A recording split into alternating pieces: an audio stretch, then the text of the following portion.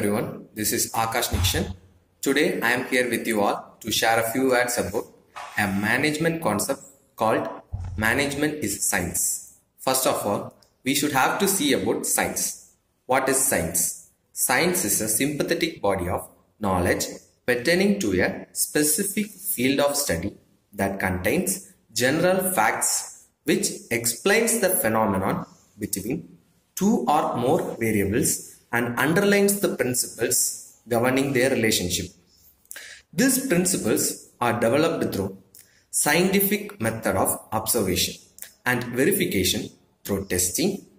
Management and science is characterized by following main feature. The first one is universally acceptance principles. Scientific principles represents basic truth about a particular field of inquiry. These principles may be applied in all situations, at all time and at all places. Example, law of gravitation, which can be applied in all countries irrespective of the time. Management also contains some fundamental principles which can be applied universally, like the principles of unity of command. That is, one man, one boss. This principle is applicable to all type of organization, business or non-business. The second one is experimentation and observation. Scientific principles are derived through scientific investigation and research. That is, they are based on logic. Example, the principle that Earth goes round the sun has been scientifically proved.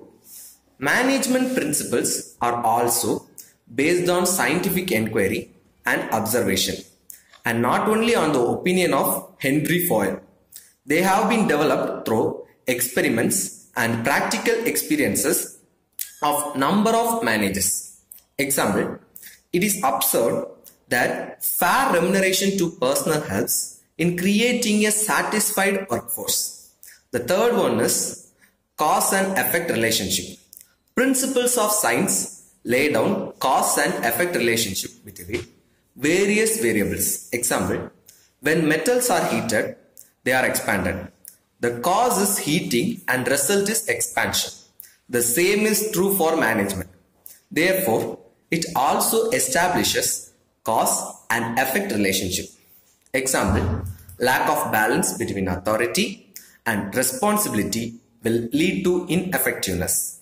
If you know the cause, that is lack of balance, the effect can be ascertained easily, that is ineffectiveness. Similarly, if workers are given bonuses, fair wages, they will work hard, but when not treated in fair and just manner, reduces productivity in organization.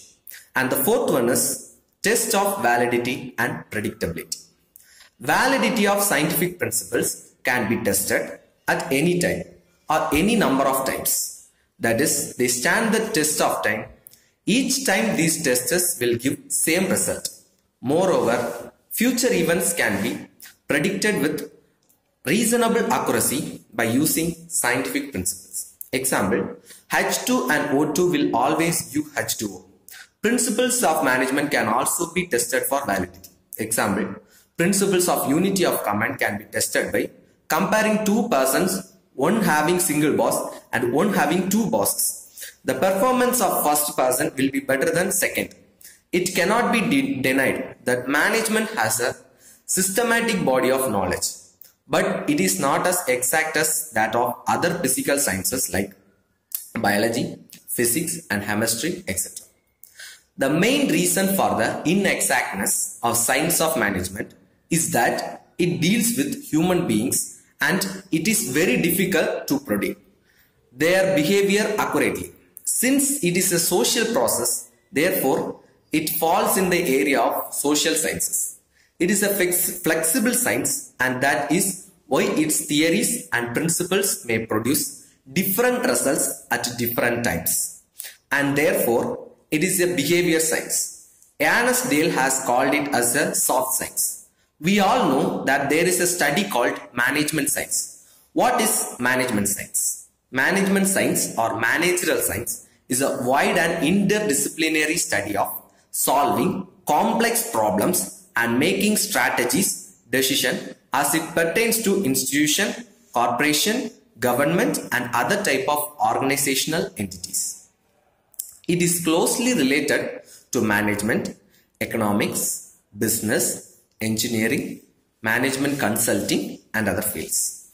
It uses various scientific research-based principles, strategies and analytical methods including mathematical modeling, statistics and numerical algorithms and aims to improve an organization's ability to enact rational and accurate management decision.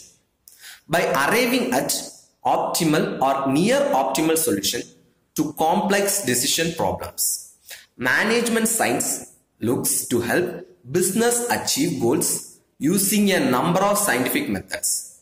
The field was initially an outgrowth of applied mathematics, where early challenges were problems relating to the optimization of systems which could be modeled linearly, that is, determining the maximum value of profit, assembly line performance, crop yield, bandwidth, etc.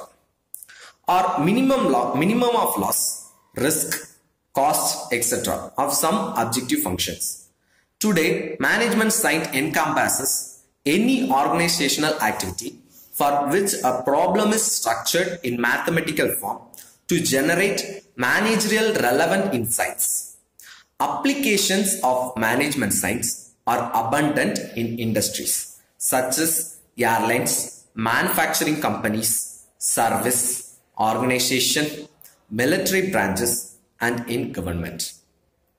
Management science has contributed insights and solutions to a vast range of problems and issues, including scheduling airlines, both planes and crew, deciding the appropriate place to site new facilities such as a warehouse or a factory, managing the flow of water from reservoirs, identifying possible future development paths for the parts of telecommunication industry, establishing the information needs of health services and appropriate systems to supply them, identifying and understanding the strategies adopted by companies for their information system. Management science is also concerned with so-called soft operational analysis, which concerns methods for strategic planning, strategic decision support, and problem structuring method. At this level of abstraction, mathematical modeling and stimulation will not suffice. Therefore, since the late 20th century, new non-quantified modeling methods have been developed, including morphological analysis and various forms of influence diagrams. The given information proves that the management is also a science. I thank our director, Dr. N. Sundarapandian sir, for giving me this wonderful opportunity. Thank you all.